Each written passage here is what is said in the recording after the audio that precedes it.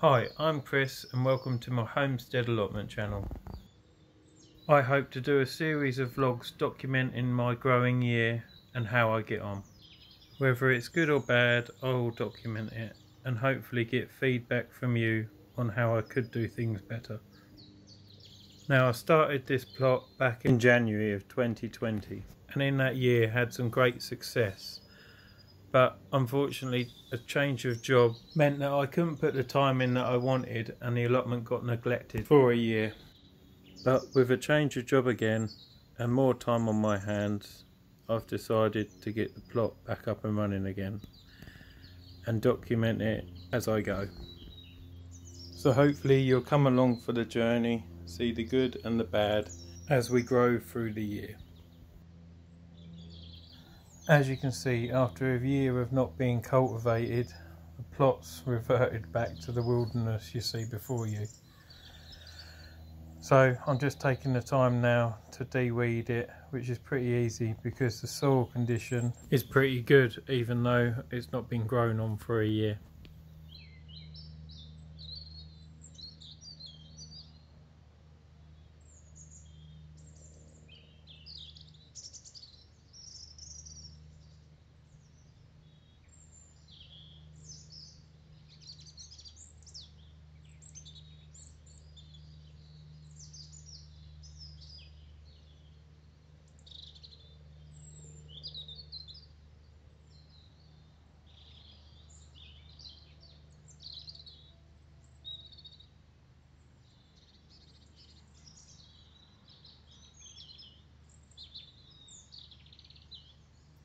Now if you go back to the first video that I've posted on YouTube, the beginning of my homestead allotment, it will run you through a series of photos that I took back in 2020 on how I started my allotment.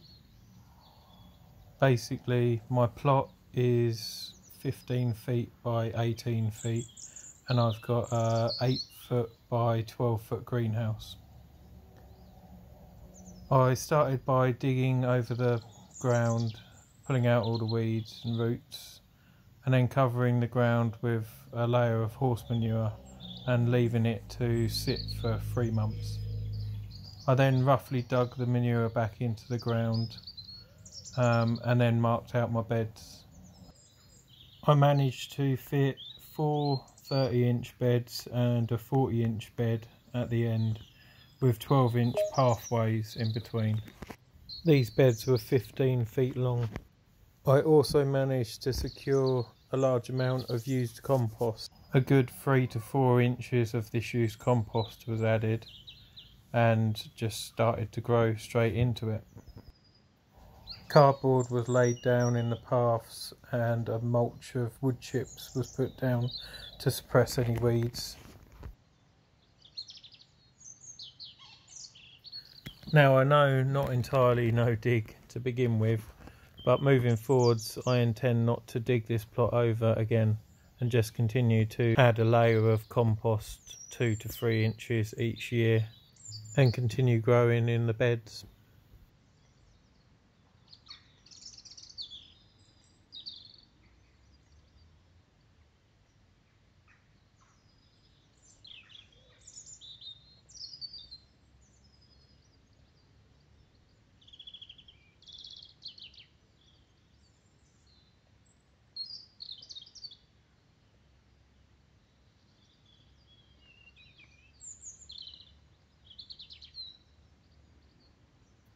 Now, because I'm using my phone to do these videos at the moment and I live so close to a main road, the noise pollution is pretty bad.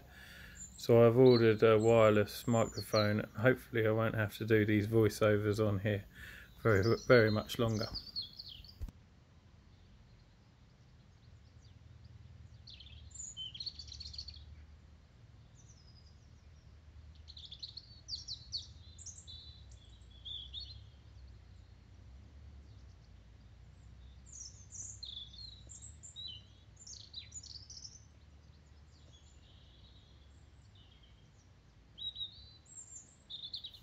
Now this 40-inch bed's the last one that I had to weed and by far had the worst amount of weeds in it, with couch grass and stinger nettles. But because of the condition of the soil, I managed to pull the majority of the roots out, and with a good 2 to 3 inches mulch on top this year, that should suppress any weed roots that I've missed.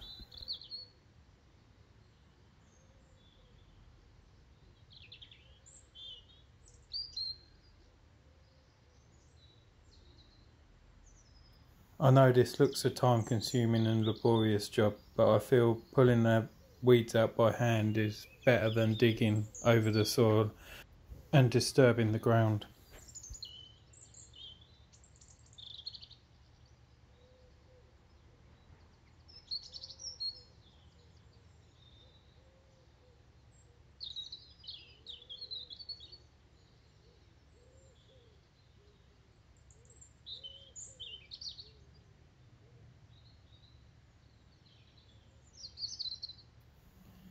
Now here's the plot, generally weed free and ready for a layer of compost.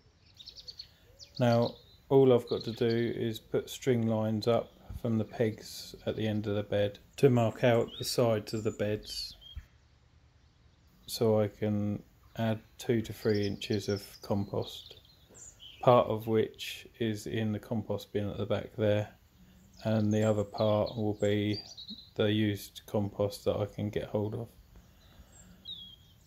Now these are my 2 compost bins, and that's all of the weeds that have come out of the beds. And this is compost that has been sitting for 2 years now. Looks pretty good stuff. This is made out of grass cuttings and weeds from a couple of years ago. And this compost will probably go on the 40-inch bed where I'll have French beans and squashes growing. All I've got to do now is secure a load of wood chips for the paths, and we should be good to go.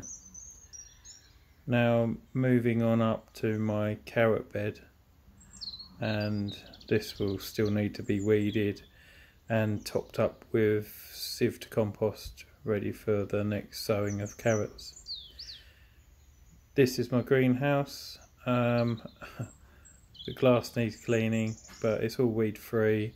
This will be topped up with compost in here, and within the next week I'll be building a hotbed in the back of the greenhouse, so hopefully this will keep the overnight temperatures above 0 and I can start sowing some seeds a bit earlier. Thanks for watching, and I'll be releasing more videos soon.